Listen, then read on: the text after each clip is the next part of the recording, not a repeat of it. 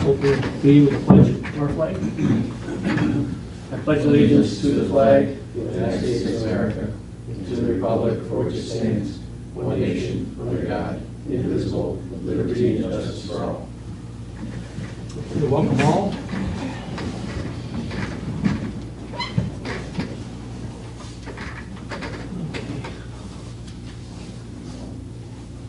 All right, approval of the bills. We've all had a chance to look over the bills of the evening. Is there a motion to accept the bills of the evening? I'll make a motion to accept. Second. All those in favor? Aye.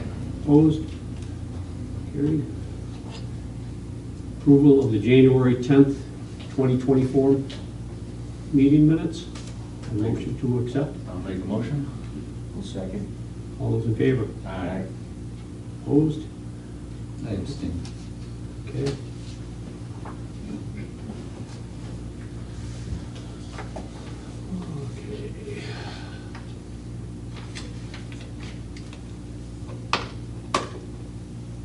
Okay, the mayor's report.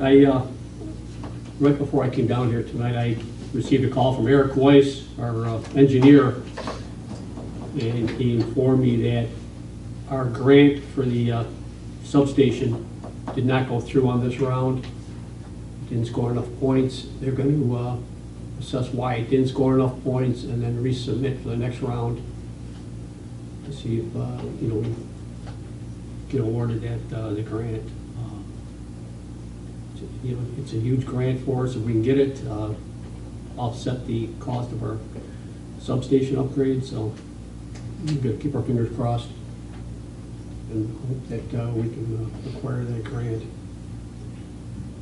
The Go Art Community Arts Grant, we were awarded that grant for $2,300, and we've lined up 3 concerts in the park now. The dates have been set: June 20th, July 27th, and August 19th. All those concerts will be held in Hickory Park. And we'll promote it and hopefully have a good crowd there for the residents of the village to enjoy.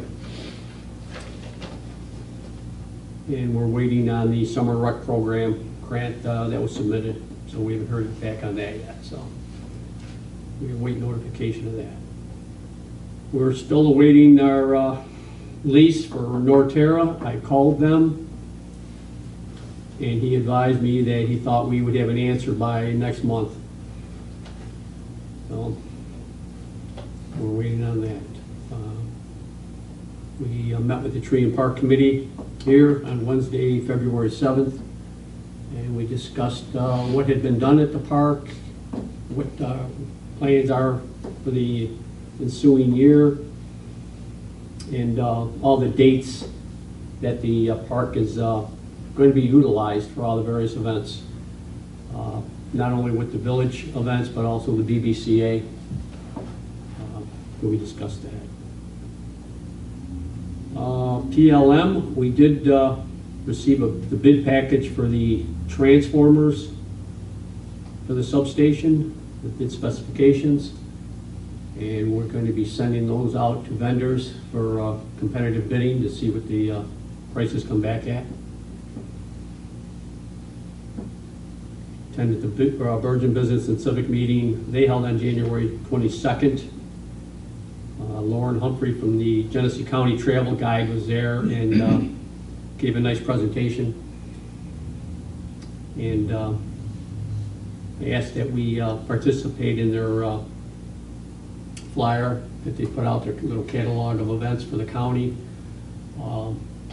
Typically the BBCA would go around and acquire all the vendors around here for their ads to offset the total cost, but because of the time frame that was involved, they asked that the village and the town each take on 1/3 of the cost along with them, so we agreed to do that.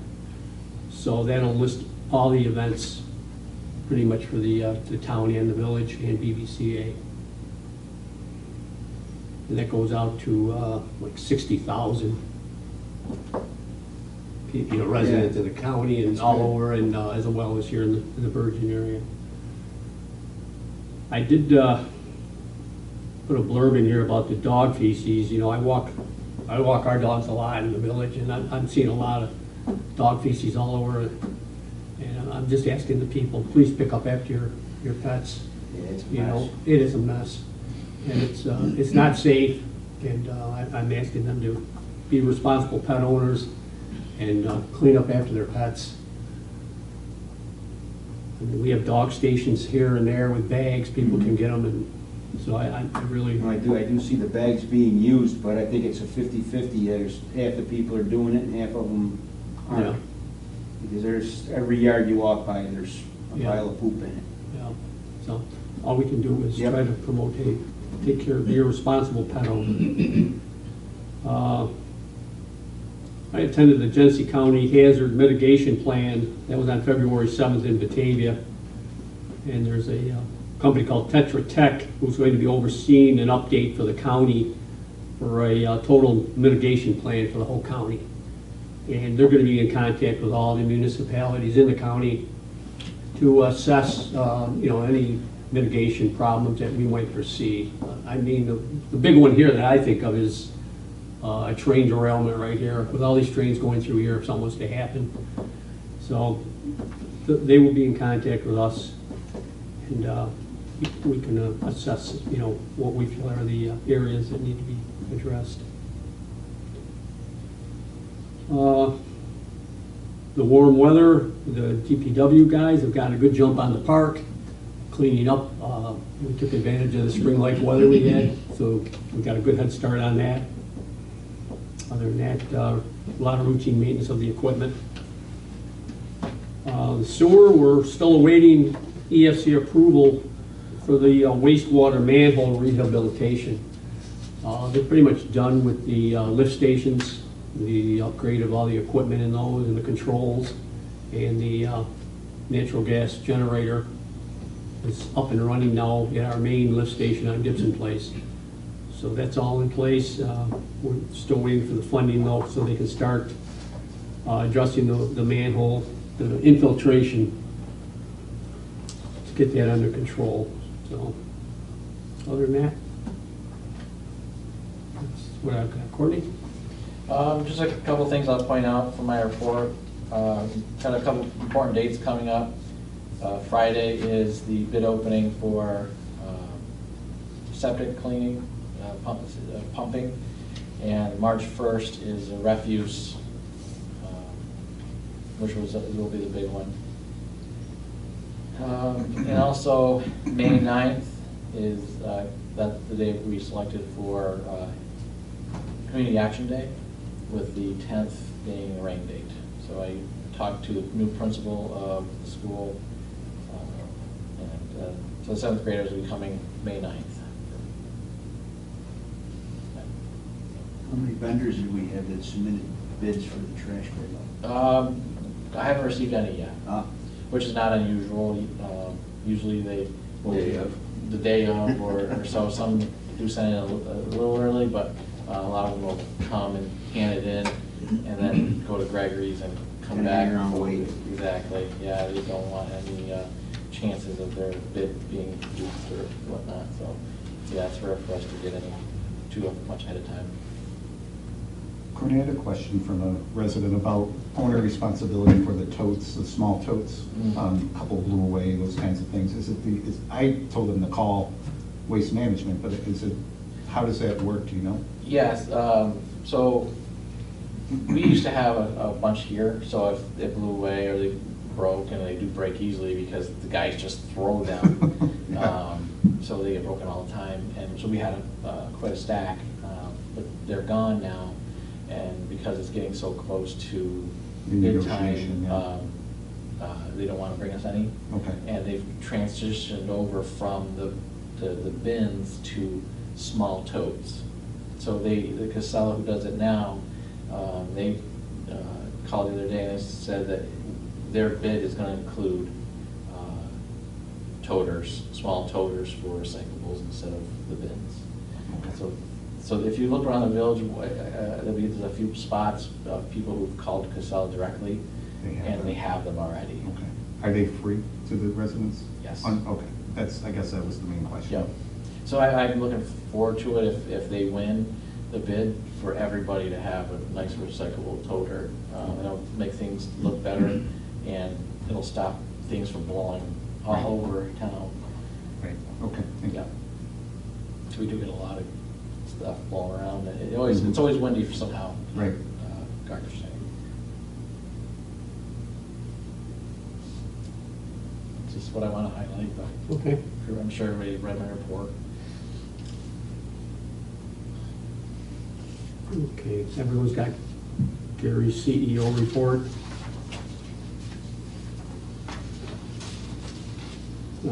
Whole lot going on this time of year.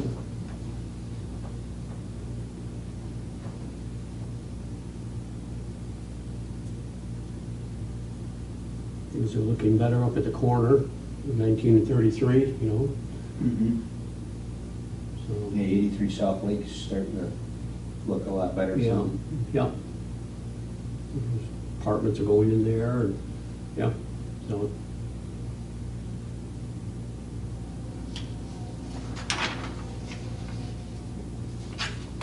Any questions on any of the reports? If not, I'll entertain a motion. to Accept them. I'll make a motion to accept the reports. Is there a second? I'll second. All those in favor? Aye. Opposed? Trustee concerns? Paul? No. Todd? Okay, you covered the dog feces issue, so Okay. hopefully everybody takes heed to that. I'll throw it in my next monthly newsletter also, just to strengthen it, you know, and reach as many residents as we can with it. Mike, you got anything? I apologize, I didn't notice, but there were 2 poles out here without lamps on top. They've been fixed. They've been fixed, Yeah, okay. they're- That was a couple weeks ago I noticed, and then Yeah. I just haven't looked since. I haven't been out at night. The LED drivers that have failed, so we had to ship them out, get them repaired. And we have, they are now back in service, and we've got, I think, 1 or 2 spare units in the house now. Perfect. So, Oh, there's one thing, in front of the old dilapidated house there on South Lake, village planted a tree in the parkway a year or 2 ago. One of the green posts, somebody pulled out of the ground and it's just laying next to the tree. all right. Corey, you let the guys know, right? Mhm. Okay. All right, on to new business, licensing agreement, property encroachment. It kind of ties in with this map we all have. Bob, have you got a copy of this map? No. Did you pick up a packet of, with information from back? Yeah, it should be, there's a whole, everything's To the there. right of the Okay. packet there, and it should have a map in there for you. So the licensing agreement, if you look at the map, across the street from the blue, do you have one? I don't, but I know which one you're talking about, the meter building. Yeah, so across the street from the blue triangle, those 2 parcels are being sold. And if you look at, towards our substation, part of the fence and the control building are encroaching on the other property. So this agreement is a simple agreement that says it's okay, and if we have a rebuild, then we'll rebuild it elsewhere. So it's just something for their closing. Somebody planning on building on that lot? No, it's all swamp. Oh, Yeah, so nobody can really do anything with it, but it's being sold, and one of the tenants is purchasing it. It's only been like that for 60 or 70 years, right? That's right. Yeah. Does the red designate that village owns that? Which- Yes. Yeah. Okay. Yeah. Okay. So the next thing on the agenda will address my conversation about the blue. Okay, so we have to Pass this. pass this license agreement. which I'm glad, you know, the owner of the property is willing to do this for us. Oh, is there still metering equipment in that? Yes. Yeah. Still our control house for that Yeah, substation. that'd be expensive move. Very expensive, yes. So is there a motion to accept this license agreement? I'll make a motion to accept the license agreement as written. Is there a second? Yeah, I'll second. All those in favor? Aye. Opposed? Okay, the second part of this now is, as Courtney said, the owner's looking to sell off some of this property. And this section in blue is, it's right next to our, It's not ours, right? it's not ours. Yeah. And he's willing to sell it, but he's gonna want, I believe, well over what it's assessed for. Right now, he's just using it, he's got a trailer, he parks on it, so he does use it here and there, but I believe he is willing to sell the property. But maybe you can elaborate, Courtney, what he told you. Yeah, to me, it'd be a smart move to buy this property. As you can see, if we didn't have that property, all we have is a right-of-way, the roadway to our property. That turnaround spot where we push snow and where the plow turns around, we don't own any of that. Theoretically, somebody could come along and fence it all up, and there's nothing we can do about it on both sides. But it connects all our parcels, and it just gives us a little bit more room and ownership of that street between the lift station, which is the smaller triangle, and the substation. And, you know, it's available now. So initially, I talked to him about it. I suggested a price that we, you know, and he said, no, for that amount, it's not worth it for me to sell. He was thinking about just, because he has a landscaping business and he wants to parts his trailer, whatnot. So it wasn't really worth it to him. He said, he would do it for $5,000. It's assessed for $800. So it's a matter of if they're interested in purchasing it, how much are we willing to go up for it. It's higher than assessed, but $5,000 overall for something that we'll have, it's have it forever. That's the problem. Yeah. So if there's anything that we ever need to do in the future in this area, we have that property in hand. Especially at the end there where we're pushing snow and we're trying to get trucks around. It's ours. Courtney, what fund are you proposing? It would come out of the general fund. Do you know the size by any chance? Well, not off the top of my head, I just wondered about that access point, how big you can drive trucks through that. Yes. It's big enough to, Yeah. it's like double the road. You know, that's Yeah, what it's I like was double, it'd be like tripling the road. So we have a lot of access into it. it's that gray kind of circle at the end is gravel. So what's the process now? Is it just possible? So if the board approves the purchase, then there'll be an offer put in and then acceptance and with those suits we go through closing process. We would present it to the residents? We would, yeah. If you're any kind of buy land, it'd be like almost like the local law, they take a public hearing.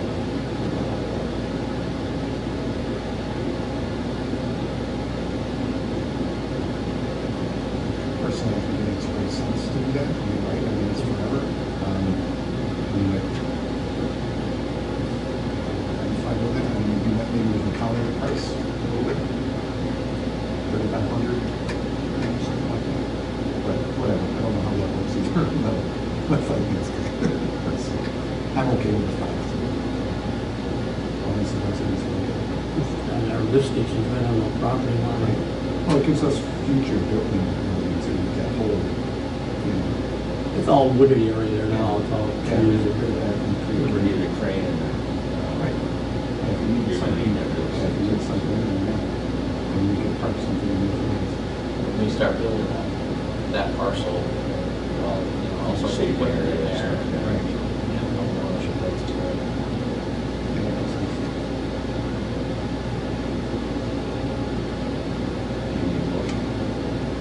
Yes. I'll make a motion to purchase that property up to $5,000. I'll second that motion. All those in favor? Aye. Opposed?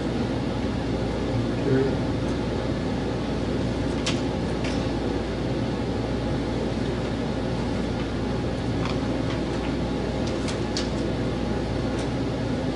Okay, next we have a new member that's looking to become a member of our fire department, with board approval. Abigail Rasuya.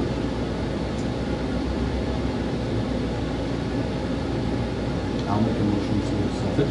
Abigail, I'll second that. all those in favor? Aye. Opposed? Good. Great to keep Thankful for some. getting new members, you know, we're very fortunate here. Can't say enough good about our department, it's phenomenal. Okay, next thing on here, we added the traffic control speed signs. That you recall the two we had, they weren't DOT compliant any longer because of the colors. So we did install them coming in off of Swamp Road. I got residents over there appreciative of that. And the other one is on Buffalo Street, when you come in from the country there, 55, and you come into the village. I run it, I can see cars actually see it slow down, so it's doing its job.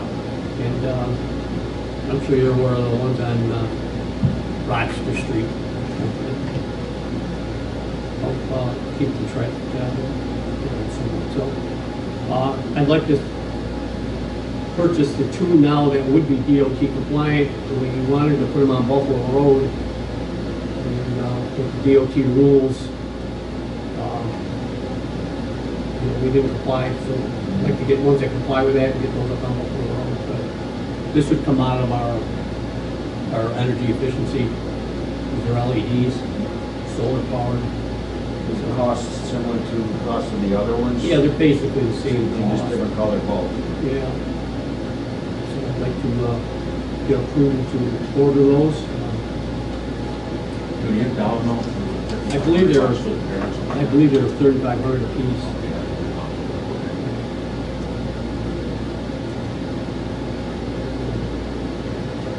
We wanted to get them on Buffalo Road to try to slow some traffic down around the Rose Garden and the housing down there, so. I'd like to see us get those. I'll make a motion to expend up to $7,500 on the budget to purchase two MIS DOT components. Second? All those in favor? Opposed?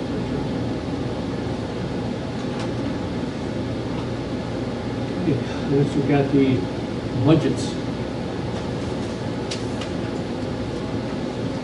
Will those signs solar powered as well? Yes. Yep.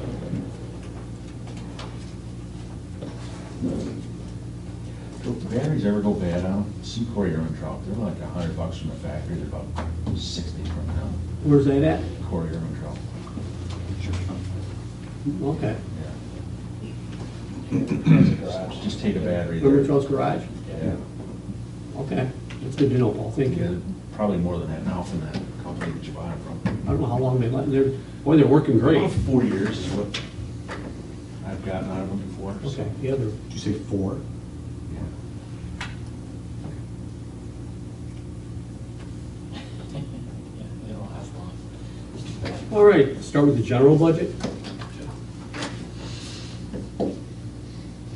Okay, start with the general budget and revenue. Real property taxes, there's no increase of the property tax again this year. Pilot, the 58,000 is the funds that the electric by our tariff gives the general fund.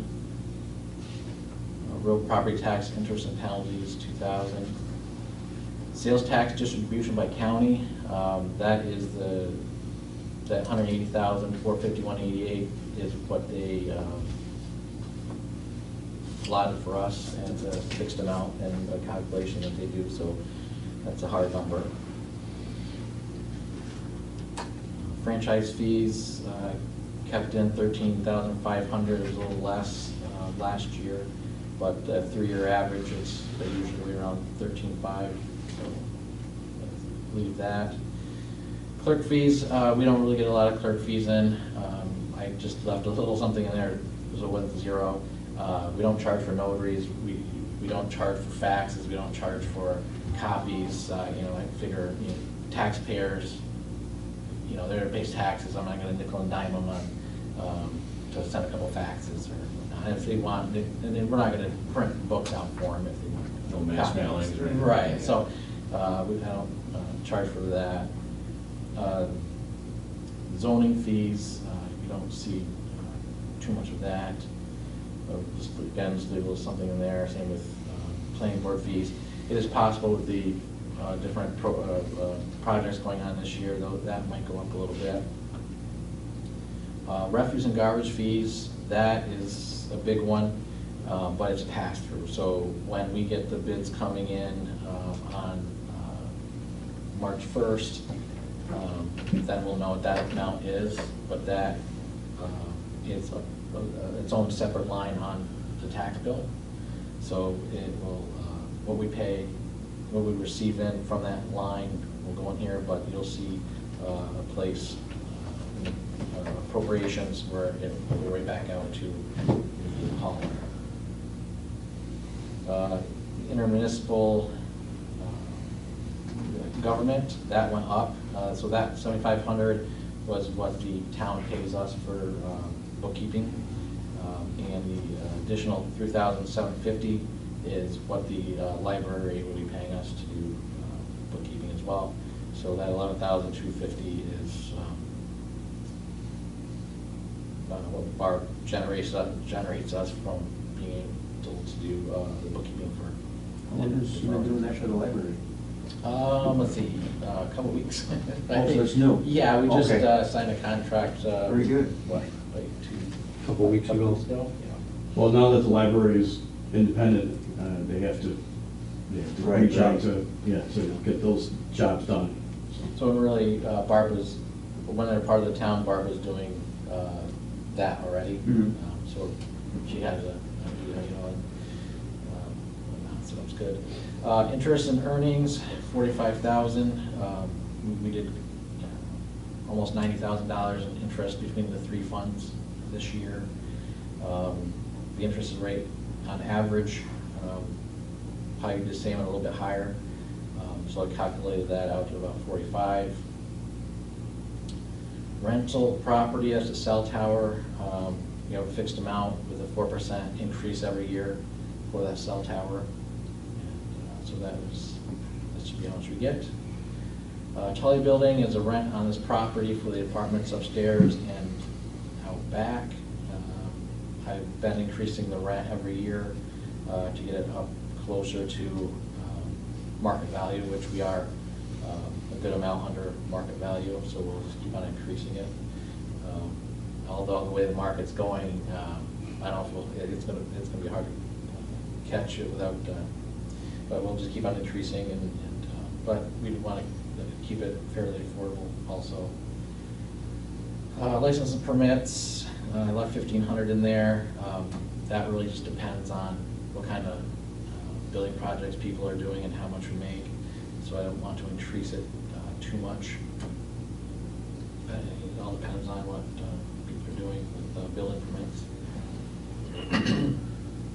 Sales of equipment, this year we plan on replacing 3 pieces of equipment. We have 2 zero-turn mowers, 2 Bobcat skid steers, and 2 RTVs. And we replace them every other year. So those 3 pieces will be replaced, and then next year the opposite pieces will be replaced. So projected sale is $65,000, and then you'll see for the budget appropriation for the purchase of the new. I've mentioned this before, but the reason that we turn them over so quickly because we get them at government price, which is almost at cost. So we don't have to worry about the cost of repairs and upkeep, and then we go to sell them. They're always in good condition and sell well. So it's close to a wash from purchasing them to sell them, or maybe 1,000 or 2 that you have to add. Unclassified revenue. Every year there's some funds that might come in that we weren't expecting or don't know where to put it, and that goes under classified revenue. Excuse me. You can see the 2022-2023 actuals was quite high, and that was the voluntary distribution that the county gave us that they were kind enough to add. Was that for the sales tax? Yeah. Where they collected more than they anticipated, so they... Do you have budgets? No. Oh, they're back there. Yeah, If they're- you okay, wanted to- sorry. If you wanted to, you don't have to. I just, if you wanted to follow along. No, it's fine, yep.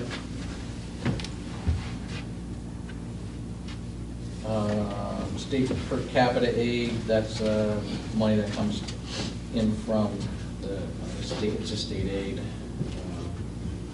State aid mortgage tax.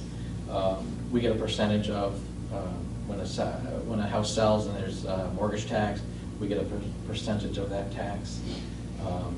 And so I left it at 4,000. It was a little higher last fiscal year, but it really just all depends on houses selling. So, if more houses sell or for higher prices, we may get more. But I'd rather budget a little low there. The CHIPS program, that is what the state gives us for roads. And we have 4,000 to roll over from last fiscal year, or the current fiscal year.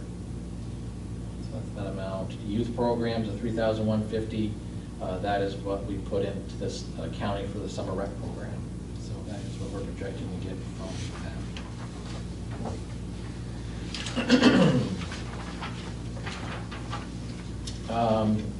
I just want to mention anything that ends with PS stands for personal services, and that's a line that we get paid out of. And for everybody except for me, I'm salary, everybody else is hourly. So if there's a change in personal services line, it's just really an allocation of hours or raise. The other thing to mention is you'll see in some of them, and especially in sewer, a larger change because as Joe and I went over the budget, Joe noticed that Chris had a significant amount of hours. Chris, who's our sewer operator, had a lot of hours in the general fund, and which needed to be, he doesn't really, and that was kind of a remnant from when he did more work in the general fund, snow plowing and whatnot. So we allocated those hours to be more in line with what's truly happening. So that helped the general fund a bit, and it hurt the sewer fund a bit, and the sewer fund really isn't in a place to handle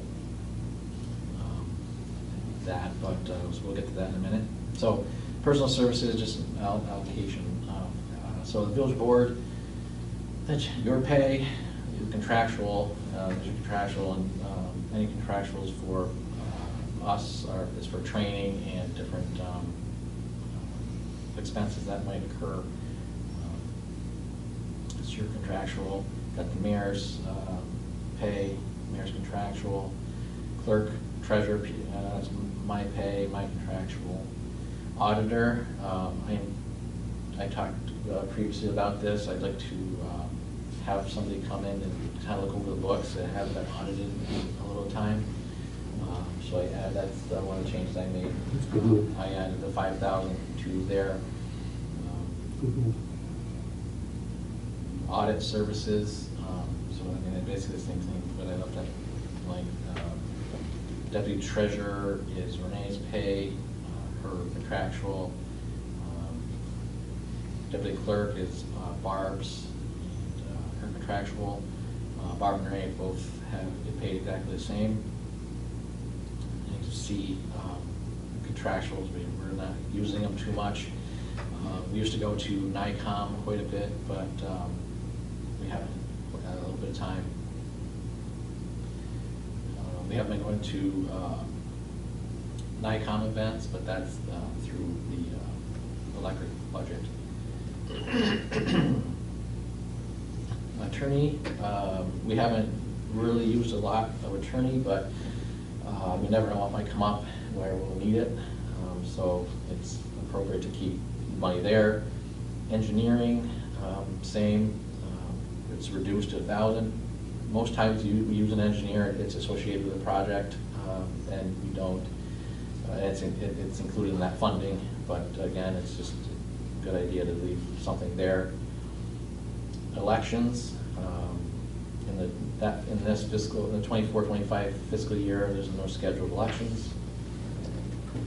Public Works, we do not have a DPW supervisor, so that is also 0. Buildings, that is personal services is for taking care of the different properties of the village, except the stage, which has a separate line. The equipment line, I only usually put anything under equipment and any line if it's $5,000 or more. That is what was suggested to me by our accountant. Buildings, contractual, that is for different expenses that operate the buildings. Central garage. Yeah, that's for the DPW for the Quonset and the different up there for work that they do while they're up there. Maybe they're fixing equipment or working on the shop. That's where that falls under. Central garage equipment, that is where the 3 pieces of equipment that I discussed earlier will be coming out of. Central garage contractual, fuel, oil, parts, the utilities for the building, their clothing allowance comes out of that. Central communications, have nothing under equipment. Central communications contractual, that's the general funds portion of things like the copiers, the telephones, the internet, the cell phones and cell phone stipends, so on and so forth. Central storeroom for envelopes and stamps and mailings and paper, things like that. Data processing, computer software, the website, billing software, credit card fees, then the portion of the folding machine. Yeah, if there's any questions or if I'm going too fast, just holler. Insurance, that's the general funds portion of the overall insurance policy. Municipal dues, we belong to some different organizations. That goes. Taxes and assessment, this building, we pay taxes on the portion of this building that we do not use for government. So all of the apartments we pay tax on, and the business back there. Contingency account, that's the just in case money, and it's always a odd, weird number because that's the number where I use to balance the budget to make it 0. Equipment fund, we decided last year to start putting money aside for equipment. My idea is to build up the fund and the equipment fund, so eventually there's enough money in there where we can take money out of the equipment fund and keep the budget as steady year to year as possible. So years ago, anytime we need a new piece of equipment, that line would go way up, and then we have to cut like street maintenance way down, you know. I just rather keep it nice and steady so we can count on the funds, and we can have street maintenance getting done properly and equipment being done properly. So we keep on adding money to that fund at some point. Hopefully, in the next couple of years, there'll be enough in there where we can start buying equipment out of that fund. Public safety, that is mostly the cost of the streetlights in the village. And as Joe pointed out, the way we calculate that is there's in our tariff, and there's the Power Authority, the Public Service Commission, Public Service Commission. They tell us what we can charge for streetlights, but the calculation is very, very, very old. So they're still basing it off of old sodium phosphate lights. I purchased sodium. And now we're on LED lights. So the way to change it is a rate increase. So we'd like to get to that point where, so we'd like to see that go down, but we just have to have, they have to come out with that information for us. But so right now we're charging what they're telling us to charge, but hopefully someday they'll come out with the LED rate.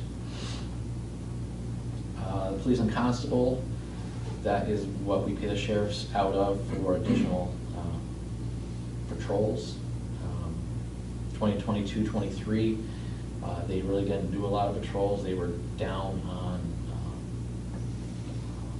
deputies, so they didn't really have enough. But they've assured us that that should be increasing, and they've gotten new and hired more people. So that should hopefully get used. Fire department personal services, we used to have an employee who was a fireman, and when they went to calls, that's where their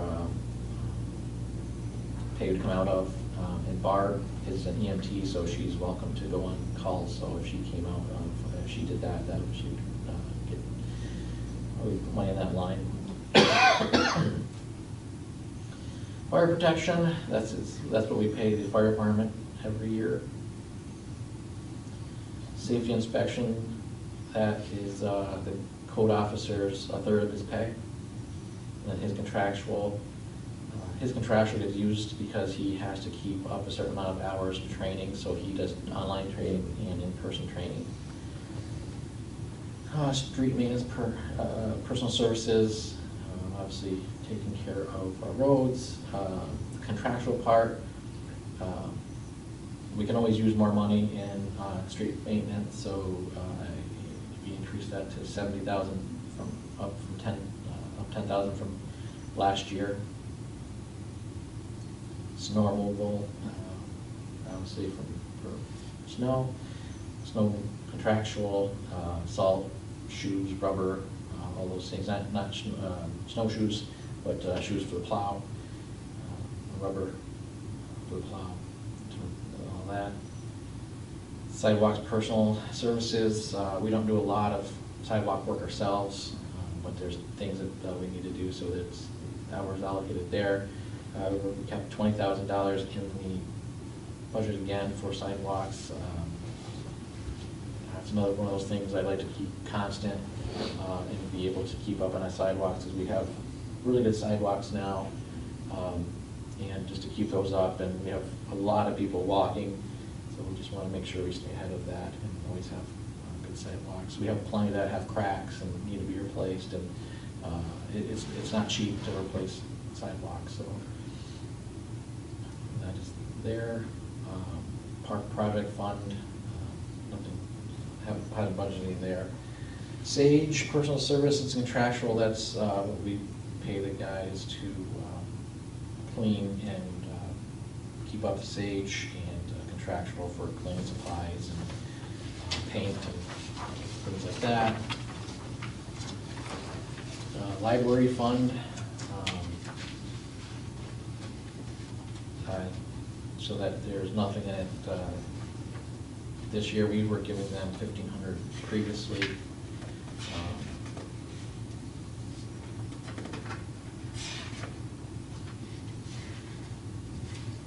Yeah, was 1,500. I got a copy of their budget also. They didn't even include anything for the village in their budget. I think it had to do with, because I believe we went from 28 cents per thousand, and when it got passed there, it went to 55 cents. So there was already a raise for all homeowners to pay into it. So I think that's why they left it right out of theirs, and that's why I left it out of ours. Because we're already, it's already 27 cents, I believe, per thousand. Now I add on to all the homeowners in the village, so. Youth programs, that is our summer rec program. Last year we didn't break 4,000, so I decreased that. We project that just the salaries for the it's 3,150. So that'll be plenty. That leaves plenty of money for trips and supplies. So you have plenty of 5,000. Their historian, that's our historian's pay, contractual celebrations, that is for any Christmas tree lighting ceremony, trunk or treat, the park festival, the pay for those things, and any sort of items we need to purchase for that. Nothing, we haven't had anything on adult recreation for a while. That money was going to Guild Grant, tree board. I leave money on the tree board, tree board park committee for them to have some funds if necessary. Zoning, professional services, that is this other second third of Gary's pay, the code officer and the planning PS, personal services is also the last third of his pay. Planning contractual, I decreased that pair to 2,000.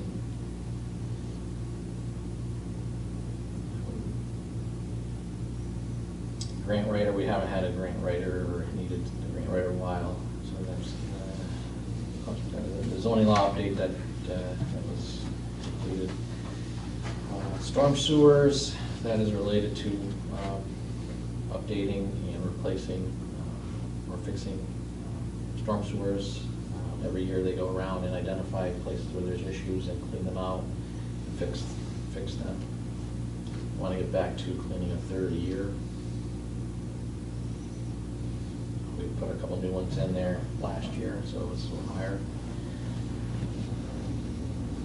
Brush pickup, personal services, that's for, obviously for the guys who go around and pick up brushes, brush piles every Monday. The refuse contract, that is the second, that's the offset of garbage pickup. So that will, I didn't do anything with that number until we get the bids. But it won't affect the budget because it'll even out be a pass-through. Community beautification, that's for flowers and trees and watering and everything we do for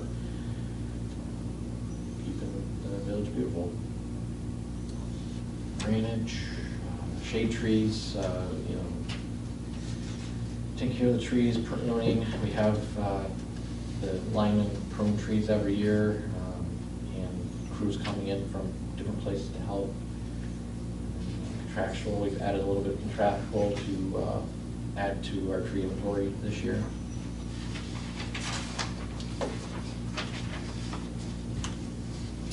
Then you have the employee benefits, all these, state retirement. That's what the village's part of contributing to retirement. Social Security, village's share, workers' comp, disability insurance, health insurance.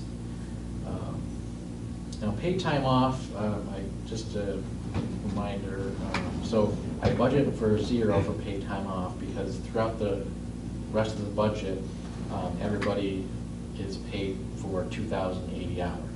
So I budget for it in there. But obviously, there's sick time and vacation time and personal time, and I can't guess what everybody's going to take and what they're not going to take. So I budget for all those hours during the budget, and then you'll see when they take that paid time off, it goes into this line and it gets overdrawn, but that's okay because it's not being taken out of the other lines in the budget. So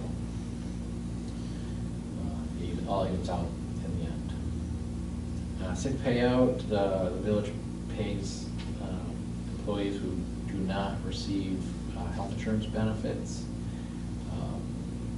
By opting out, they get paid for that. That's that line. Health insurance buyout, that's right. Sick payout. Sick payout is when us employees who cannot accumulate sick time, it gets paid out at the end of the year. You don't take whatever sick time you don't take, it gets paid out there. And that saves the village because if somebody starts off as an employee and getting $15 an hour, and then it's with the village 30 years and they're making a lot more, they get paid out at a higher rate. Mm-hmm. So by paying employees at the end of the year, it keeps that liability off the books. So it saves the money down the road. And there's health insurance buyout, which is what I mentioned earlier. And then there's probably the sweetest thing in this whole budget is the debt service lines, 0. You have no debt at all in the general fund. Fantastic. Yeah. All, the general fund's in great shape. We have a very healthy fund balance, and that's that information in the current. Barb closed out the fiscal year, and when she closed out the fiscal year, then she can, before that she can't issue reports for the current year. So the financial information I gave you tonight, because she closed out the year, I can give those to you now. Otherwise, they wouldn't print properly. So we can see that we have a healthy fund balance, and so the general fund is in very good shape. Can I ask a real quick question? What Yep. fell off from the debt that we had? Debt service? Yep, that was the dump truck. When we bought the Western Star plow truck, that was the last thing that we had. So, Very good. and really, knock on wood, but I don't see anything on the horizon that we'll need to take that out for the general fund.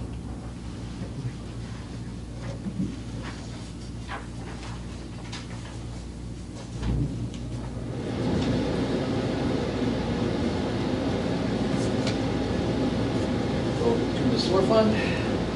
Sure. This is where things get a little dicey. The sewer fund. The funny thing about the sewer fund is that we only have so many sewer tanks. We don't have. There's really no growth there. Property taxes. You have property taxes go up, houses become more viable. They might have opportunity for more houses to be built. But with sewer, unless there's a lot of houses being built, it's pretty flat. Sewer rents have been at about 40. They've budgeting $400,000 for sewer rent, I think for 10 years. So it's very flat, but at the same time, all expenses go. And that plant the way it is, there's always problems, there's always things that need to be fixed, there's always, it's nickel and dime. It's not nickel and dime, it's tens and twenties.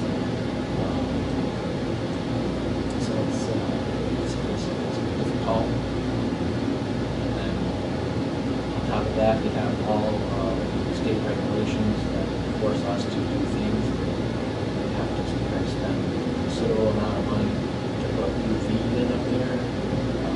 When our output testing work shows that we're well below the testing limits that they're asking for with UV, but he said, too bad, you gotta do it anyway. So it's hundreds of thousands of dollars going up there that isn't, and there's a lot of that. So it's tough. So as I mentioned before, we reallocated versus hours and more here. Also, as Eric works more in this fund, work towards getting his license and hours, that all is in there. So, and our testing limits are getting more and more strict. So to get down to the limits, you got to use more and more chemicals, and those chemicals are expensive. So it just sewer, there's no relief. A very fickle plant. I think there's one other one in the whole state like this plant, Yeah, and that's pretty well. gray water plant, with the membranes. Sewer rents for 100,000. We will see a few more things come online. Charge for penalties on sewer accounts. That, there's plenty of penalties. We get this amount of money in penalties for not paying. For some reason, sewers are reliable, so if you don't pay your sewer bill, they can't turn your sewer off. So it's put on your taxes. So the county reimburses us for that. It makes us whole, but I don't understand why. Why there's lots of people who don't pay their sewer bill and let it go on their taxes, but it's like the amount of fees that they rack up by doing that is insane. How they just cost themselves so much money. Sewer service, that is what the school pays us for taking their flows, and that is a calculation that was developed at the time of installation, so it's based off of our appropriations, core appropriations minus $82,500 to pay for the initial plan that they already paid for, the school already paid for it.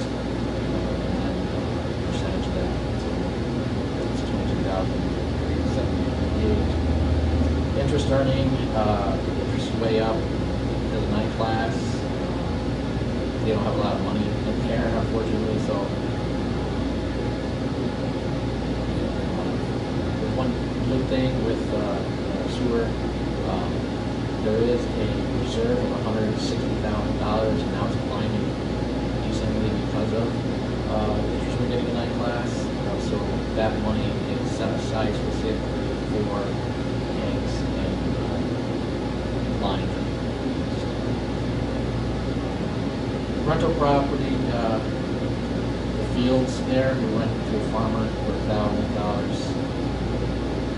a year.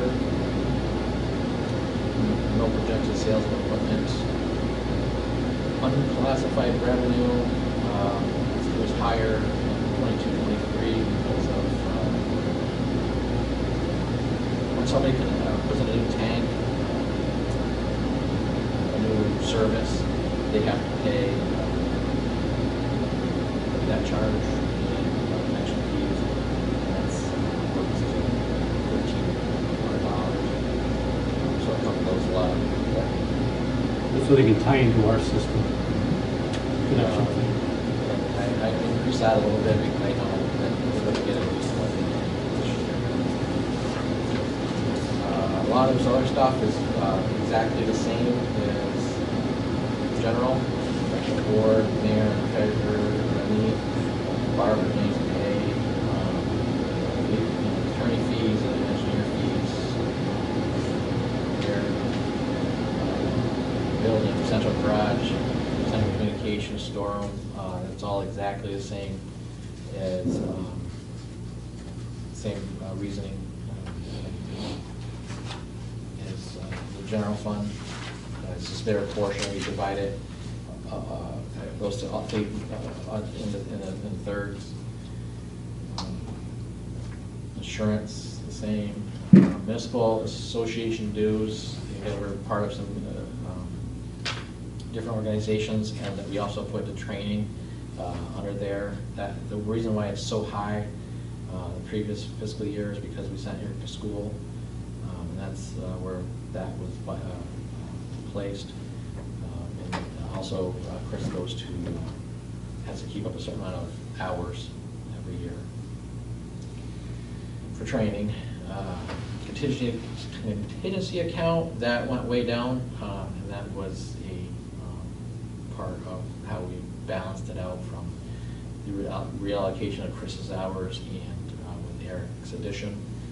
And I also had to wipe out the equipment fund to make that work.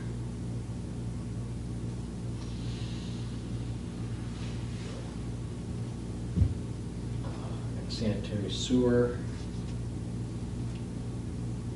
It's personal service contractual. A great deal of that is for cost of that is for pumping and taking care of tanks. So I did increase the sanitary sewer contractual of 40,000, just as a projection of what I think we'll be at after the bids come in. Hopefully I'm close. Treatment disposal, sewer treatment equipment, nothing over there. Treatment disposal, that's all plant, working the plant. Working at the plant, yeah, you can see the treatment and disposal contractual is very, very high. I mean, we're paying $2,000 to $3,000 a month there just for electricity. Then you throw on the chemicals and everything goes wrong, and it's just a lot. Then you get down to employee benefits, state retirement. So this is, all those things are the sewers contribution and percentages of those things. And the way, I don't do a third, a third, a third, because I don't think that's fair. So I developed, so what I do is I do a 5-year average of where each person puts in their time, right? So all everybody, myself is salary, so it's a fixed percentage. Barbara and Renee, they're hourly, but they don't have any overtime, and so they basically broke down in a percentage. And then the guys, depending on where they work, I figure out what percentage of their time for the whole year, and then we do the average. So I take everybody's average, and then I add those up and do the average, and based off that, that's how I come up with how we divide these things up. So electric pays the most because you've got the two linemen who are almost exclusively out of electric. Barbara and Renee both 70% out of electric, and I'm 50. So just based on the way I do that, electric pays most, then general, and then sewer. So it's not exactly divided in the third, because that, I don't think that'd be appropriate. But it's based on employees, where they worked, and percentage of the average of where all the employees work.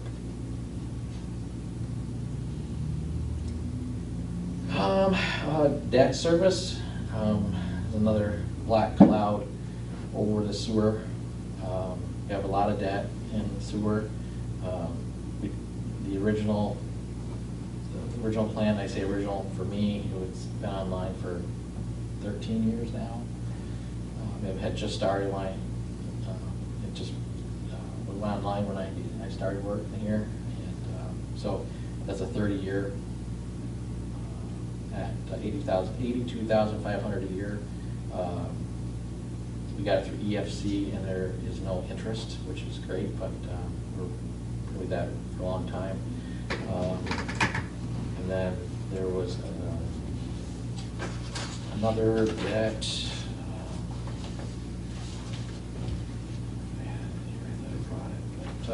Yeah, there's right now there's three, 2 long terms, and the third one is the ban for the current work that's up there, and that's coming to a close. So within probably the next fiscal year, 25, 26, we will take that up for long-term financing, and that will be a fixed amount too. And we'll see where that comes in for. Right now, it's just it's a ban being rolled over every year. And unfortunately, by the time we're done paying that off for the 30-year period, every time is put a new facility in, because that's about as long as they last. So it's just ongoing.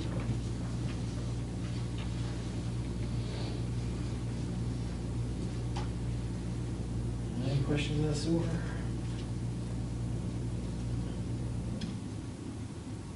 Electric budget, we're back to a little bit of happiness here, I guess. The electric budget has been doing very well in the last 5 years. We also dropped off a lot of budget, a lot of debt here.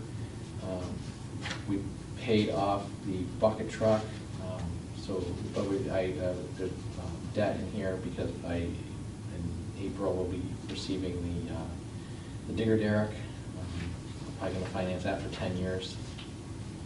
And then down the road we'll have the debt for the substation. So revenue has been doing good. Residential electric is a little bit up, but I didn't want to change it. That'll fluctuate depending on the weather. And it's hot in the summer and it's a lot of AC than the usage, but if it's relatively mild summer and mild winter, that could drop. Same thing with residential, rural. They're more steady. Commercial, village, commercial accounts in the village, those are usually fairly steady, so we keep those there. Commercial rural has definitely been increasing because of the industrial park, and that could really go much, much higher with the some possible developments going on up there. I don't know if we're going to classify, if Oxbow goes up there, if they're going to be an industrial customer. Yes. So that'll be under a different spot, but they're talking about building more buildings up there. And if we get, if they talk about the Quickly's gas station, if that goes in as well, that'll increase. But even just with the stuff that's up there right now, Liberty's always increasing. The craft cannery has been increasing their usage and expanding. So we'll continue to see commercial rural increase. So I increased it a little bit, but I didn't want to get carried away. It's better to be a little on a slight side revenue. Industrial, that's Norterra.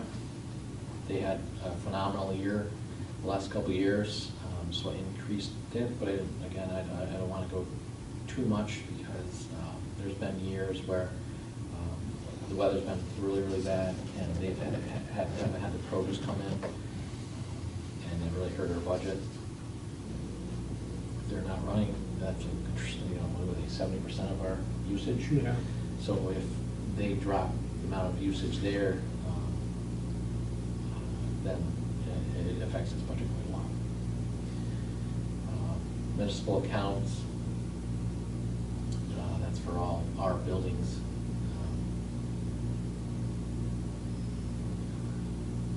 All of the village's accounts. Municipal revenue, it was higher previously because of there was a miscoding of interest, and we had some money come through for pool agreements and pool attachments. Interest is way up, obviously. The electric has a decent amount of money in night class, so that is higher. Electric purchases, the more we use, more we buy. That's why I increased that a little bit, based on increasing usage. Recs and Zacs, that's kind of a hard one to project, but RECs are renewable energy credits. That's a fun thing that everybody has to pay into to fund the state's energy efficiency policies. And ZECs is zero emission credits, is that right? Yes.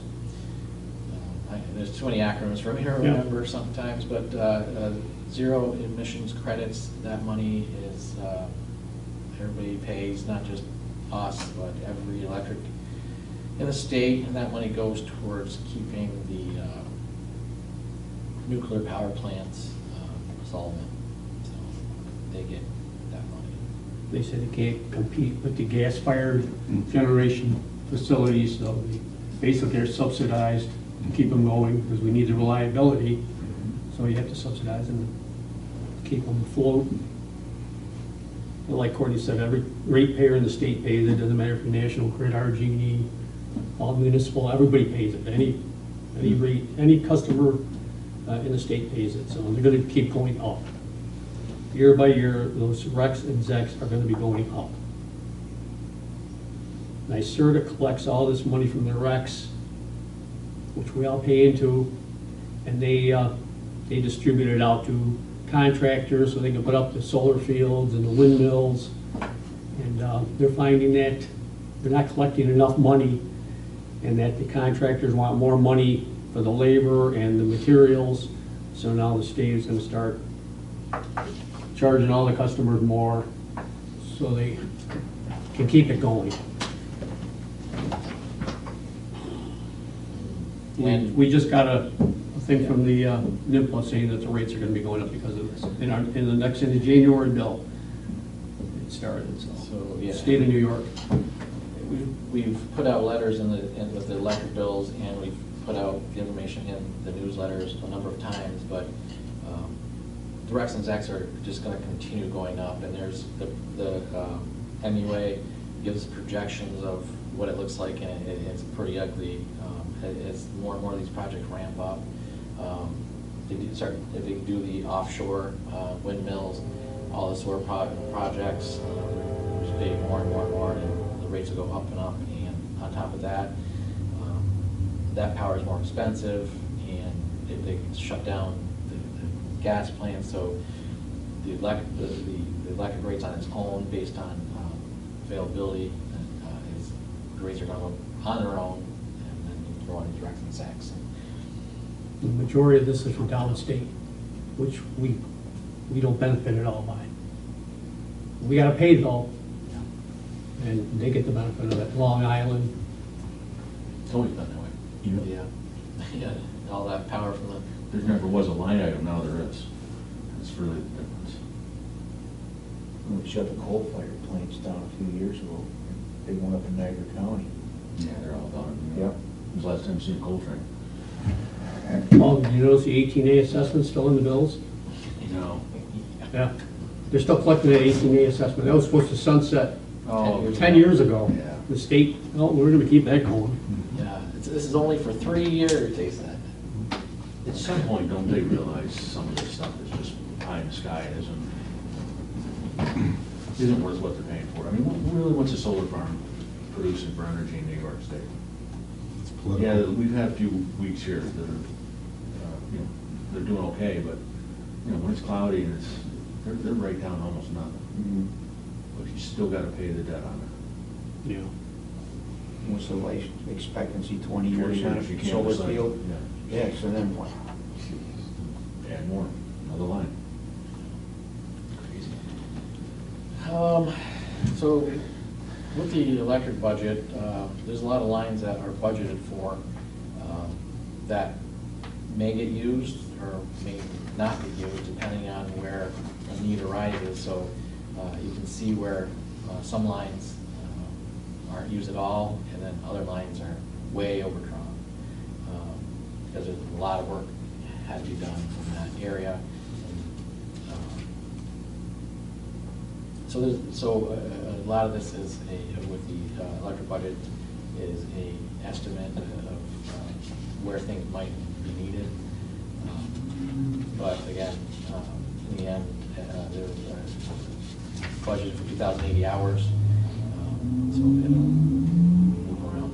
It's a matter of materials and whatever. Depreciation, I did not change depreciation this year. I wanted to keep it the same, just because it's too complex to really budget for it. So the depreciation changes up through the entire year, depending on what we use, what we buy. And it's really just too complex. So I just want to keep that amount in there. So next year I'll just put in last year's actual, which will be about as close as you can get, rather than me making a projection of where we're going to be. Supervision, that's the DPW supervisor. We don't have engineering. We put a lot in there for engineering because of the substation wasn't really used very much last year. But it might get rolled into the project, but we have the money in there to pay for it, pay for some anyway. And these next ones, probably Joe's better at if you want to explain what each one of those mean, but I'll just work on different parts of the electric infrastructure. What are you talking? What's that? You talking the 300s? No, I'm at the first page on Distribution expenses? You get the next, a bunch of these here and these here. Just. Well, most of it is what Courtney previously said, that these are a lot of what ifs, what if accounts. We don't have a crystal ball in front of us. See if we're gonna have a storm and what's gonna happen, and we don't know if batteries are gonna fail in a substation control house. All the 700 accounts, the second column, are contingency repairs. It's, They're expense limb- accounts. yeah. Limb falls on a wire, that's, you can't plan for that, but that's where you pay for that. The 300s are your planned improvements to the system. That's an easy way to look at it.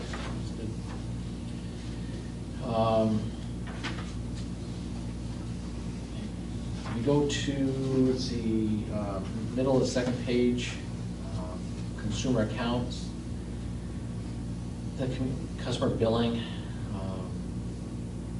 that is Renee's pay. Mayor and trustee, that's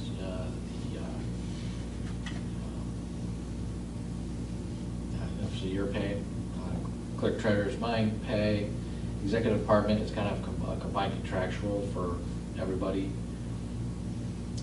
Treasurer account, it's bar, law department, the attorney,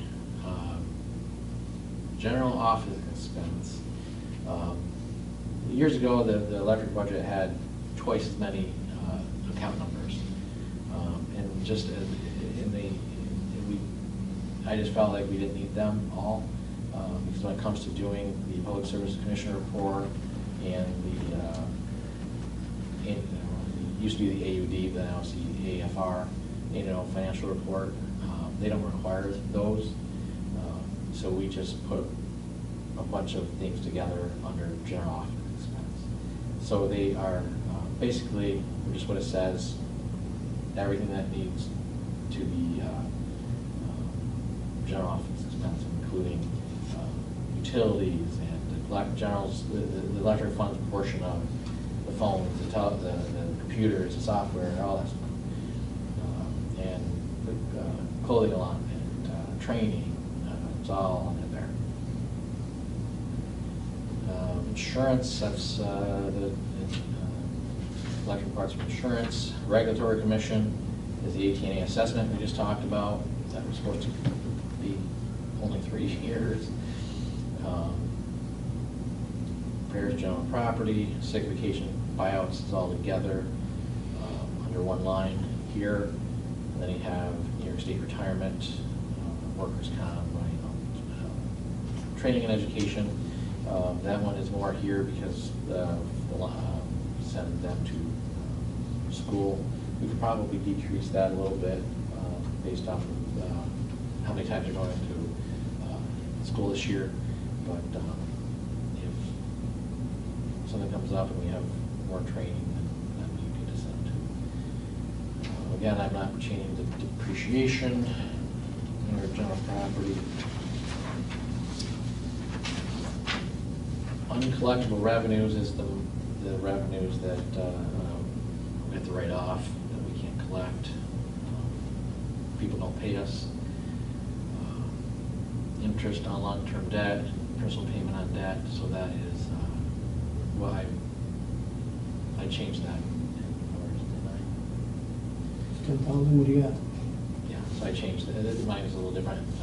I changed it since I printed mine out, but mine are the last year's actuals. But yours is what, 10,000 for interest and 50,000 for principal. That's what I'm projecting for the new digger derrick. There was a question. We leased the when you lease something through in a government sense, you're not leasing it like you're leasing a car when you give it back at the end of the time period. When you're leasing it, it's government. You just it's a workaround because we're not allowed to borrow like a regular car loan type of thing. So there's municipal leasing, which allows us to go out and buy something without going through the whole bonding process. So that's what we did previously for this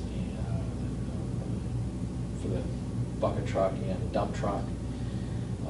But this time, talking to our municipal solutions, it might be better all around if we did a bond anyway, based on the rates. So so I'll keep you posted on that.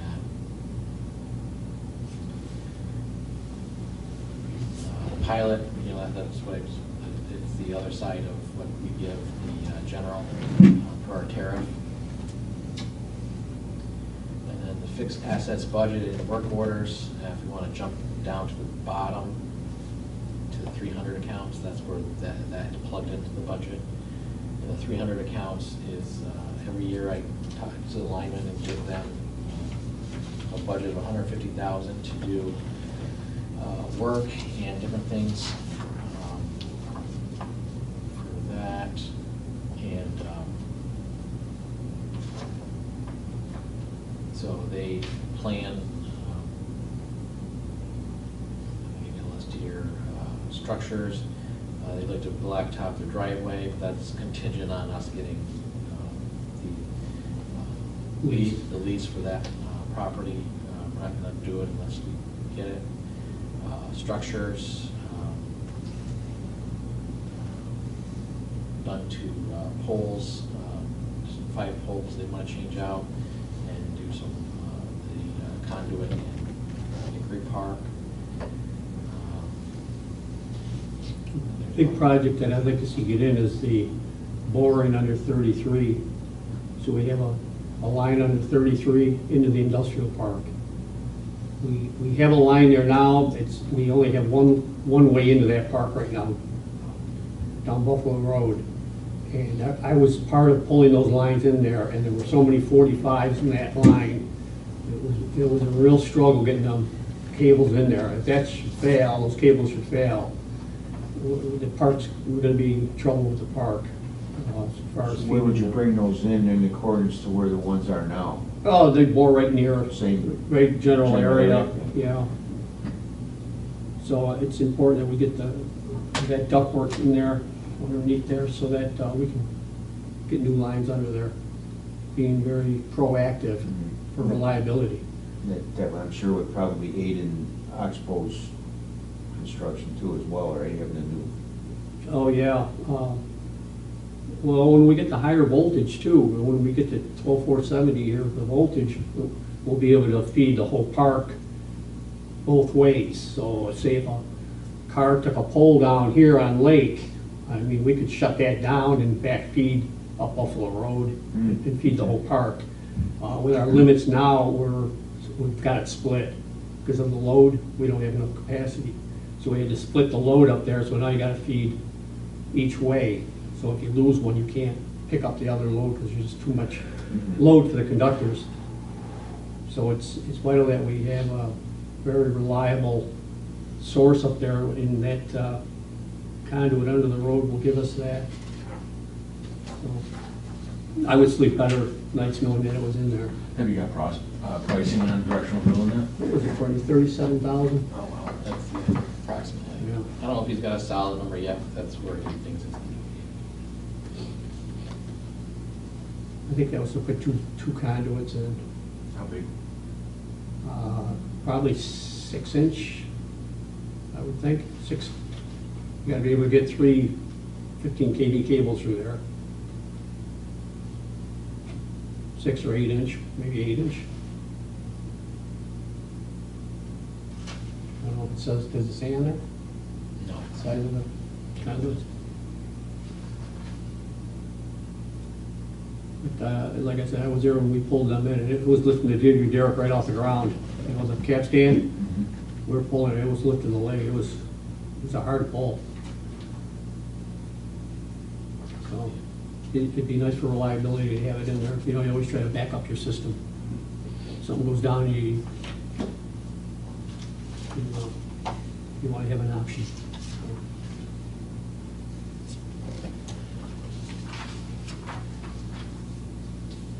Good job, Quinn. Thank you. Yeah, and like I said, my goal all these years is to make the budget as consistent as possible, and fine tuning it every year, and making sure we're in a good financial spot, but yeah.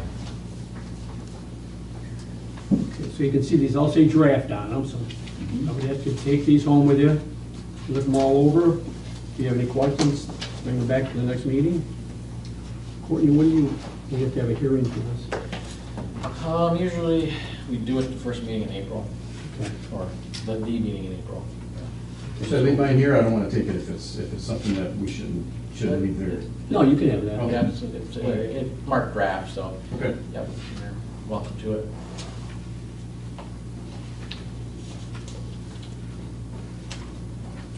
You know, look them over and then make some notes, any questions, and we'll go over at the next meeting. Yeah, nice job, Courtney.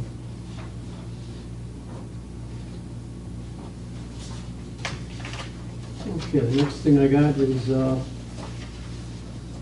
union contract, and I would ask for a motion to go into executive session. I'll make, Go ahead. How's it made? I'll make a motion for going into executive session. Okay, is there a second? Yeah, second. All those in favor? Opposed? Thank you, gents. Thank you, Bob. See you, Bob. Have a good night. Yep, you too.